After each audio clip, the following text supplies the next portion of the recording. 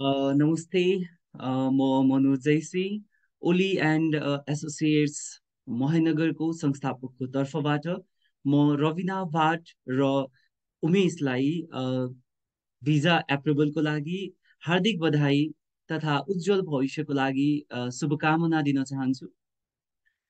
यसो हेर्दाखेरि र प्लस हाम्रो एन्टायर टिम जो महेन्द्रनगरमा काम गर्दै हुनुहुन्छ, जेनिस, विशाल, तपाईँहरूलाई पनि हार्दिक बधाई छ। तपाईँको एफोर्टले रिजल्ट निकालेको छ। धेरैलाई के फिल हुन्छ भने यिनीहरूले जुन यो महेन्द्रनगरमा कन्सल्टेन्सी स्टाब्लिस गर्यो या खोलेको छ, चलाइरहेछन्, बेनिफिटको लागि होला होइन, धेरै पैसा कमाउँछ भनेर होला, या पैसै पैसा हुन्छ होइन, पैसै पैसै होङ्गे भन्ने टाइपको कन्सेप्टले खोलेको हुनुपर्छ भन्ने धेरैको होला फिल। बट तपाईँहरूलाई यसको जुन इस्टाब्लिसमेन्ट छ त्यो कसरी भयो भनेर म अलिकति आज केही स्टोरी सेयर गर्न चाहन्छु। यो स्टोरी छ 3 वर्ष अगाडिको घटना। 3 वर्ष अगाडि म माछापुच्छ्रे ब्याङ्क लिमिटेडमा लोन अफिसर थिएँ। अनि त्यहाँ लोन अफिसर हुँदाखेरि त्यो बेला एजुकेसन फेयर भइरहेको थियो है, काठमाडौँमा एजुकेसन फेयर भइरहेको थियो। र एजुकेसन फेयरमा सम्पूर्ण सबै जति पनि कन्सल्टेन्सी सर्भिसेसहरू थियो काठमाडौँको, अनि त्यहाँ चाहिँ उनीहरूको फेयर चलिरहेको थियो, एउटा मेला चलिरहेको थियो। र एज अ लोन अफिसर म पनि त्यो मेलामा चाहिँ ल लोन कन्सल्टेन्ट भएर जान्छु भन्ने चाहिँ एउटा प्रपोजल आएको थियो र लोन कन्सल्टेन्टको रूपमा म त्यहाँ भिजिट गरिरहेको थिएँ। र मेरो काम के थियो भने ओके फाइन, बेसिकली स्टुडेन्टहरूलाई लोनमा गाइड गरिदिने होइन, जो जो विदेश जान चाहन्छ। सो एजुकेसन लोन कसरी हुन्छ, के प्रक्रिया लाग्छ, के गर्नुपर्छ, यो सम्पूर्ण कुराहरू मैले सिकाइदिनु पर्थ्यो। र त्यो नै मेरो एउटा त्यहाँ त्यो बेला जब रोल थियो। अलराइट। सो त्यसपछि के भयो भने मलाई एउटा क्याबिन दिएको थियो र म त्यहाँ त्यही लोन कन्सल्टेन्ट गरिरहेको थिएँ। सबै मान्छेहरूलाई एजुकेसन लोनको बारेमा अलिकति इन्फर्मेसन दिइरहेको थिएँ। अनि के भयो भने म्याक्सिमम मान्छे मेरो क्याबिनमा फार वेस्टर्नको धेरै देखे है, कोही महेन्द्रनगरको भन्छ, कोही झलारीको भन्छ, कोही होइन गड्डा चौकीको भनिरहेछ। अनि म त अचम्म पऱ्यो। अनि म उनीहरूलाई सोधेँ है, मैले उनीहरूलाई सोधेँ किन किन तिमीहरू यता आएको, यति यो जस्ट कन्सल्टेन्सी सर्भिसको लागि? आफ्नै ठाउँमा पनि त छ नि त यो होइन। सो कन्सल्टेन्सी सर्भिसलाई तिमीहरूले यहीँ आउनुपर्छ भन्ने छैन नि त, यत्रो टाढा आएर जस्ट यो कन्सल्टेन्सी सर्भिसलाई भनेर सोद्धाखेरि होइन सर, महेन्द्रनगर त छँदै छैन नि त कन्सल्टेन्सी भन्ने कुरा आयो। म त वाट भन्ने भयो कि, किन भन्दाखेरि अब म यतातिर आइसकेको जबको कारणले गर्दाखेरि, अलिकति रेस्पोन्सिबिलिटीको कारणले गर्दाखेरि लगभग 4-5 वर्ष भइसकेको थियो, 5-6 वर्ष भइसक्यो। प्लस आउने जाने चाहिँ भइरहेको छ, तर त्यति फ्रिक्वेन्ट त्यहाँ बस्दैन नि त धेरै टाइम। अनि मलाई थाहा छैन त्यहाँ कन्सल्टेन्सी थियो या थिएन। अनि वान्स कस्तो फिल हुने रहेछ भने एउटा सामान्य बेसिक सर्भिस पनि आफ्नो ठाउँमा नहुँदाखेरि चाहिँ त्यो पीडा डिफ्रेन्ट हुने रहेछ कि।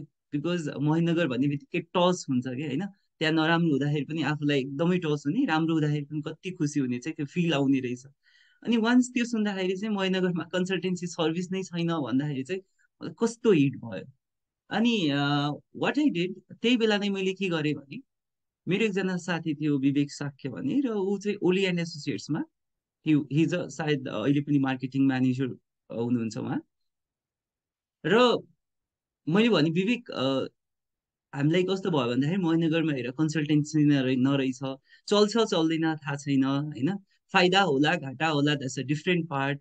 तर महेन्द्रनगरको मान्छेहरूलाई, महेन्द्रनगरको स्टुडेन्टहरूलाई जो पनि बाहिर एप्लिकेसन दिन चाहन्छ फरेन स्टडीको लागि, उनीहरूलाई चाहिँ प्लेटफर्म खोल्नु पर्यो होइन, मलाई सपोर्ट गर्नु पर्यो तिमीले जसरी भए पनि, you need to support me. अब कन्सल्टेन्सीहरू थुप्रै थियो है, कन्सल्टेन्सी थुप्रै छ, लगभग 3-4 हजार नै कन्सल्टेन्सी छ, त्योभन्दा नि बढी छ। अब अरू कन्सल्टेन्सीको कस्तो हुन्छ भन्दाखेरि बेसिकली मिडिएटरको रूपमा काम गर्नुहुन्छ कि, जस्तै युनिभर्सिटीको डाइरेक्ट एक्सेस हुँदैन, नाम कन्सल्टेन्सी दर्ता गरेको हुन्छ, तर उनीहरूले त्यो स्टुडेन्टलाई फाइल चाहिँ अर्को कन्सल्टेन्सीकोबाट रुट हुन्छ कि। अनि मलाई त त्यस्तो चाहिएको थिएन, दलाल मिडिएटर भएर चाहिँ काम गर्नु थिएन होइन, बिकज स्टुडेन्टलाई झुलाउने काम गर्नु भएन नि त। बिकज हामीसँग यदि एक्सेस छैन भने अर्कोलाई दिएर यस्तो गर भन्नु चाहिँ थिएन। डाइरेक्ट डिसिजन कन्सल्टेन्सी सर्भिस राम्रो हुनुपर्छ भन्ने चाहिँ थियो होइन। यदि महेन्द्रनगरमा कन्सल्टेन्सी नै छैन भन्दैमा जस्तो सुकै सर्भिस लगेर त भएन। सो बेसिकली हामी के सोचेको थियौँ भने एउटा ब्रान्ड नै जानुपर्छ, एउटा रिलायबिलिटी ट्रस्ट वर्दी कन्सल्टेन्सी सर्भिस जानुपर्छ, तब मात्र हामी काम गर्छौँ भन्ने चाहिँ फिल आएको थियो। अनि ओके फाइन, अनि विवेकसँग कुरा हुँदाखेरि विवेकले भन्यो ओके फाइन मनोज हेर, ओली एन्ड एसोसिएट्स हाम्रो जुन कन्सल्टेन्सी छ नेपालको फर्स्ट कन्सल्टेन्सी हो, त्यत्तिकै त हामी अर्को ठाउँमा तिमीहरूलाई पर्मिसन चाहिँ दिँदैनौँ, तर पनि हेर अब तिमीले त्यत्रो भनिरहेछौ भने ठिक छ, हामीसँग अब तिमीहरूले एमओयू साइन गर, अनि त्यसपछि हामी कन्सल्टेन्सीमा सपोर्ट गर्छौँ भन्ने कुरा गर्यो।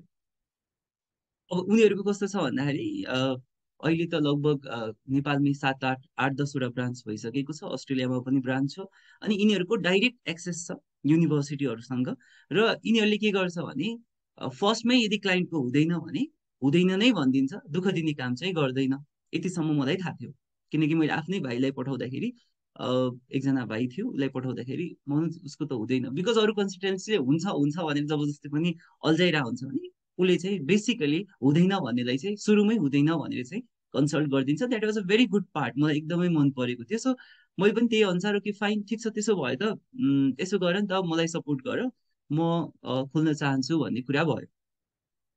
त्यति भइसकेपछि अब हामीले खोल्न त खोल्यौँ, तर आयो कोभिड।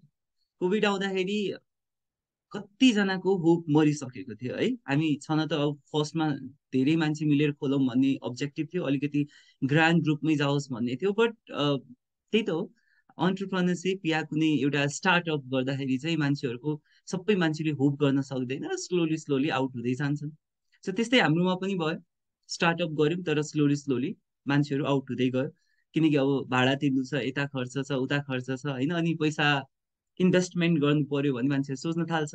सो बेसिकली यसमा चाहिँ विशाल र मैले इन्भेस्ट गर्दै गयौँ होइन। अनि अर्को साइडबाट जेनिसले सपोर्ट गर्यो, एकदमै सपोर्ट गर्यो। र 1 इयर जतिमा हामीले खासै केही उपलब्धि गरेनौँ। त्यो त अब महेन्द्रगढको मान्छेलाई यहाँ कन्सल्टेन्सी छ, यहाँदेखि भिजा लाग्छ भन्नु पनि एकदमै गाह्रो कठिन कुरा थियो होइन, किनकि महेन्द्रगढदेखि कहीँ भिजा लाग्छ भन्ने कुरा हुन्छ नि त। सो त्यो एकदमै कठिन कुरा थियो, त्यो पोसिबल हुन्न होइन। जुन मार्केटमा अलरेडी कन्सल्टेन्सीको बारेमा जानकारी छ त्यो मार्केट चल्छ, तर जुन मार्केटमा कन्सल्टेन्सी नै हामी हो है रिलायबल भन्नलाई सुरुबाट हामीले त्यहाँदेखि चिनाउनु थियो भने it was a very difficult part. ठिक छ, त्यति भयो। त्यति भइसकेपछि ओके फाइन, 1 वर्ष कम्प्लिट लसमा हो है, 1 वर्ष कम्प्लिट लसमा बस्दा बस्दै पनि हामीले होइन मान्छेहरूलाई कम्तीमा हामीले यहाँ बसेर कन्सल्टेन्सी सर्भिस महेन्द्रनगर जस्तो ठाउँमा छ है भन्ने चाहिँ फिल गराउनु पर्छ भने हामी बस्छौँ। हामी बस्दा बस्दै हामी अहिले मान्छेहरूले कम्पिटिसन भन्छ, 5, 6वटा 6, 7वटा कन्सल्टेन्सी अझ आइसकेका छन् महेन्द्रनगरमा। मान्छेलाई लाग्छ कि कम्पिटिसन भयो, तर मलाई यति खुसी लाग्छ, मोर देन ह्याप्पी, कि एटलिस्ट मान्छेहरूले अब महेन्द्रनगरमा 8वटा कन्सल्टेन्सी छ, 10वटा कन्सल्टेन्सी छ, अझ म चाहन्छु कि 50वटा जाओस्। एन्ड यति खुसी लाग्छ नि, आफ्नो ठाउँ विकास हुँदाखेरि त्यसको खुसी नै बेग्लै हुन्छ। त्यही भएर जोसुकैले के भनोस्, कम्पिटिसन आयो जेसुकै भनोस्, बट फर मी म मोर देन ह्याप्पी हुन्छु यदि 1000वटा कन्सल्टेन्सी पनि त्यहाँ गयो, बिकज जब क्रिएसन हुन्छ होइन। त्यसपछि तपाईँको मान्छेले अरू अपर्च्युनिटी पाउँछ, प्लेटफर्म पाउँछ होइन, यो धेरै कुराहरू छ। अनि अर्को कुरा रह्यो पिटीको, हेर्नुहोस् त हाम्रोमा जब हामीले पिटी स्टार्ट गऱ्यौँ अहिले हाम्रो पिटी स्कोरहरू 60 एबभ आउने धेरै छ, 60 एबभ आइरहेछ। अनि त्यति मात्रै होइन, मार्केटिङ यताउता गर्दाखेरि हाम्रो इन्भेस्टमेन्ट एकदमै लागेको थियो है। अनि त्यसपछि फाइनली अब गर्दा गर्दा प्रोसेस गर्दा गर्दा हामीले यही फेब्रुअरी इन्टेकको लागि फर्स्ट भिजा लन्च गऱ्यौँ। अनि फर्स्ट भिजा लन्च गर्दाखेरि नै हाम्रो फर्स्ट भिजा नै के भयो त, एप्रुभ भयो। अझ स्टिल हाम्रो 3 भिजाहरू यही फेब इन्टेकको लागि अहिले हामीले भर्खर लन्च गरेका छौँ। सायद सायद नभनौँ, वी आर भेरी कन्फिडेन्ट कि त्यो 3टा भिजा पनि एप्रुभ नै हुन्छ होइन। सो यो त कुरा छ, तर यो भन्दैमा एउटा कुरा हामी एकदम क्ल्यारिफाई के गर्न चाहन्छौँ भने हामी जुन नेप्लिज युथहरू छन्, महेन्द्रनगरका युथहरू छन्, उनीहरूलाई हामीले फोरेन ल्यान्डको लागि प्रमोट गरेको होइन। No, we do not promote है। हामी विदेश जानुहोस् भनेर, विदेश पढ्न जानुहोस् भनेर पनि प्रमोट गर्दैनौँ। तर हाम्रो अब्जेक्टिभ एउटा मात्रै के हो भने विदेश नजानुहोस् पनि भन्ने, तर आफ्नै ठाउँमा अपर्च्युनिटी पनि नदिने, आफ्नै ठाउँमा वर्किङ त्यो प्लेटफर्म पनि नदिने, या अनइम्प्लोइमेन्ट बनाइदिने, उनीहरूको स्किलहरू युज नै नहुन दिने, होइन के गर्ने त अब? ओके फाइन, ठिक छ। इफ दे आर इम्प्लोइड, म अझ पनि भन्छु, if you are getting opportunities, if you can do business, होइन जे पनि गर्न सक्नुहुन्छ भने आफ्नै ठाउँमा बस्नुहोस् स्टिल। तर के गर्ने त अब? इन केस हामी अनइम्प्लोइमेन्टमा पनि विश्वास गर्दैनौँ, हामी कसैलाई अनइम्पोर्टेन्ट, एकदमै आफूलाई मेरो त महत्त्वहीन छ मेरो जीवन भन्ने पनि फिल नहोस्, होइन? अनि आफ्नो स्वतन्त्र विचार हुन्छ, आफ्नो लाइफ म कसरी बाँच्न चाहन्छु भन्ने चाहिँ हरेक व्यक्तिमा निर्भर पर्छ, र उसको त्यो आफ्नो अधिकारको कुरा पनि हो। सो नजानुस् पनि भन्दैन, जानुस् पनि भन्दैन, बट तपाईँलाई आफ्नो देशको माया लाग्छ, यदि तपाईँ आफ्नै देशमा केही गर्न सक्नुहुन्छ भने त बस्नुहोस्, प्रब्लम छैन।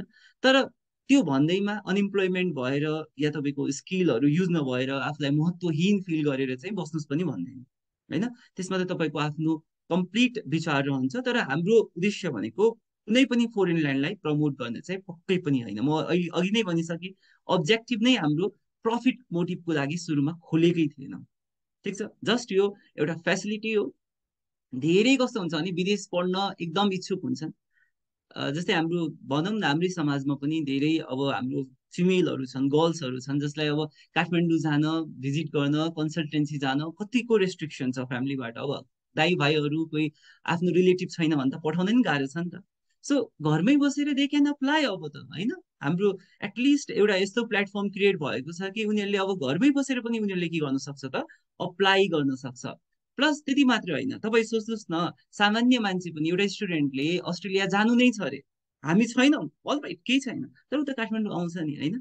काठमाडौँ आउँछ, काठमाडौँ बस्छ, कुन होस्टेल खोज्नु पर्यो, त्यहाँको खर्च छ, आउनु जानु, होइन? कहिले घरमा समस्या पर्छ, फेरि यहाँदेखि घर फर्केर जान्छ, फेरि यहाँ आउँछ, पिटी गर्छ, 2-3 महिना यहीँ बस्छ, यहाँको कन्सल्टेन्सीले उसलाई कति झुलाइरहेको हुन्छ, इभन डोन्ट नो कि कस्तो कन्सल्टेन्सी सर्भिस प्रोभाइड गरिरहेछ, केही थाहा हुन्न। गार्जेनहरू अब उतै बसिरहेको हुन्छ, अब एटलिस्ट गार्जेनहरूलाई थाहा त हुन्छ, होइन? अनि त्यो मान्छे घरमै बसेर इफ भिजा अप्लाई गर्छ र भिजा घरबाट नै एप्रुभ हुन्छ भने कति खर्च, कति झन्झट, होइन, कति एफोर्टहरू एकदमै के हुन्छ त, रिड्युस हुन्छ। अब त्यसमा हाम्रो कन्सल्टेन्सीले जुन रोल प्ले गरिरहेछ, म अझ पनि भन्दैछु, कुनै पनि सर्भिस राम्रो नराम्रो भन्ने हुँदैन, how we are delivering that matters के, ठिक छ?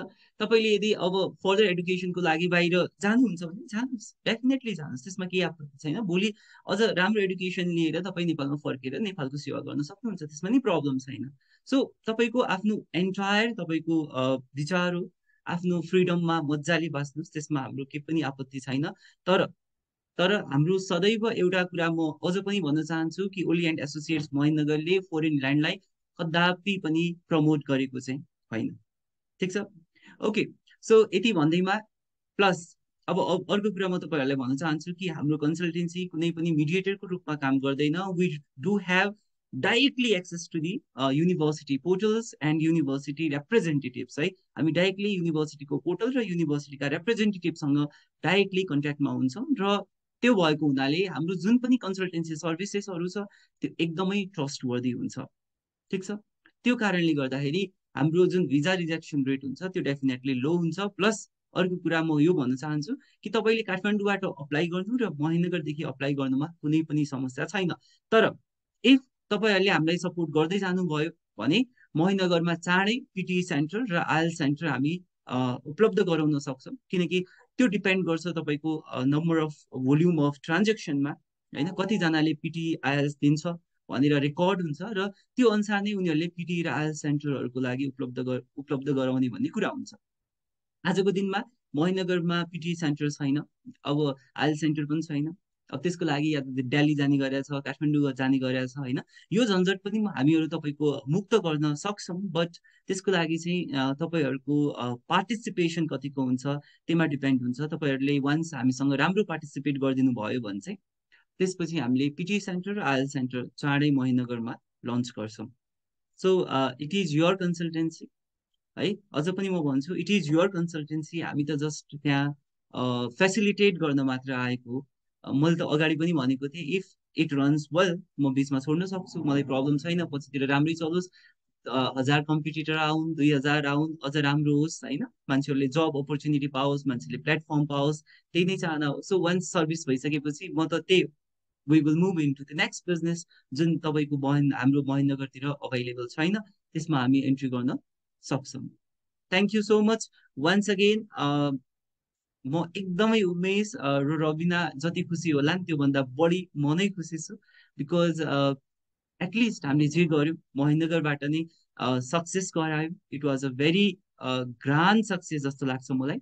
Thank you so much, thank you so much for joining me this morning. Thank you every one, thank you.